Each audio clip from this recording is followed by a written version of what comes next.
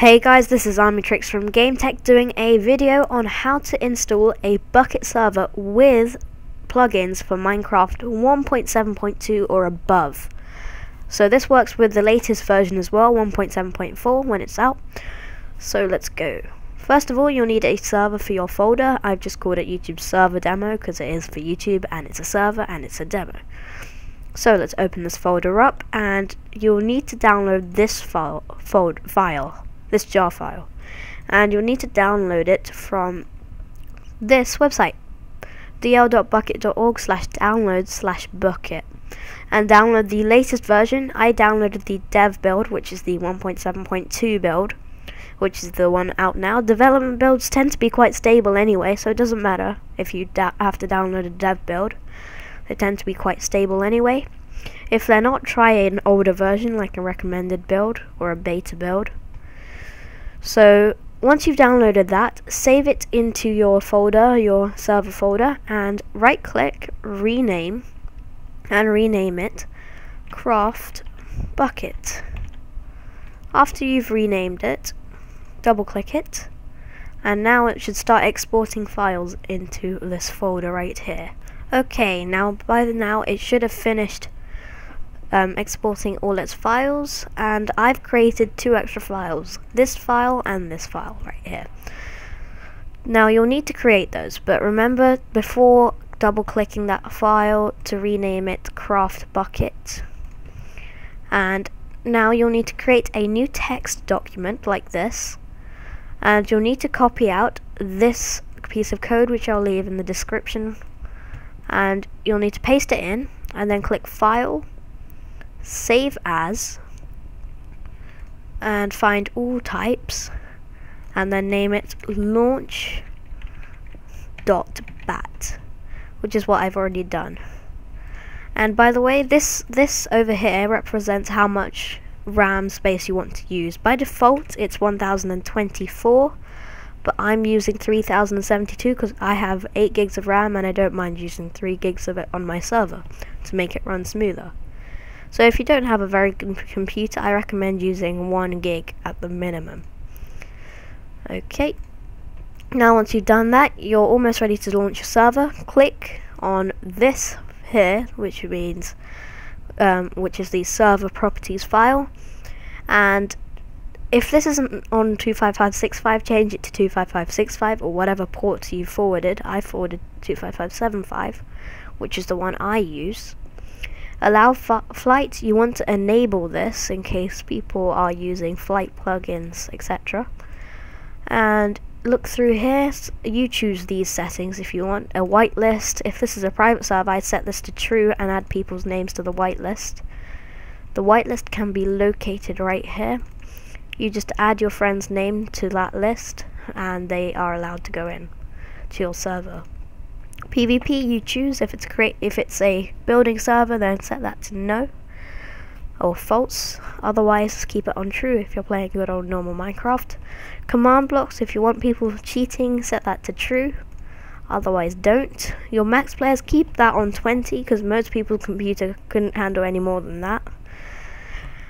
Spawn monsters, true if you want normal Minecraft. View distance 10. Your MOTD is your server's motto basically, or message before people log in. You can change that to whatever you want. You could call it, well, for my sakes I'm going to call it GameTech's server so people know what they're logging into, etc. Then save that and close, and now you're ready to launch your server. So double click the launch button and it should say loading libraries. On your first try it should need to download quite a few things if you need to, otherwise it won't, and then after it's finished downloading the libraries it will finish fairly quickly depending on how good your computer is. That's finished quite quickly and you're done. There you go, you have your server up, and if you need people to join it you'll need to port forward your server, which I'll show you how to do right now. To port forward your server, you'll need to go to this website. Well, you'll need to go to portforward.com.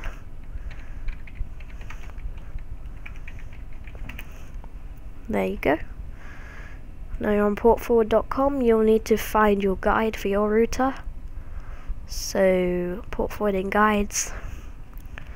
Now find your router. Mine is a Virgin router, so I'm going to use that. Virgin Media. Close the ad if anyone comes up. And I have Superhub number 2. And now choose your game. We're looking for Minecraft. Wherever it is. This will be right here. You can also port forward for an Xbox 360 edition. And now we've selected normal Minecraft. Now you need to set up a static IP on your computer. You don't have to do that, but you can do that if you want to.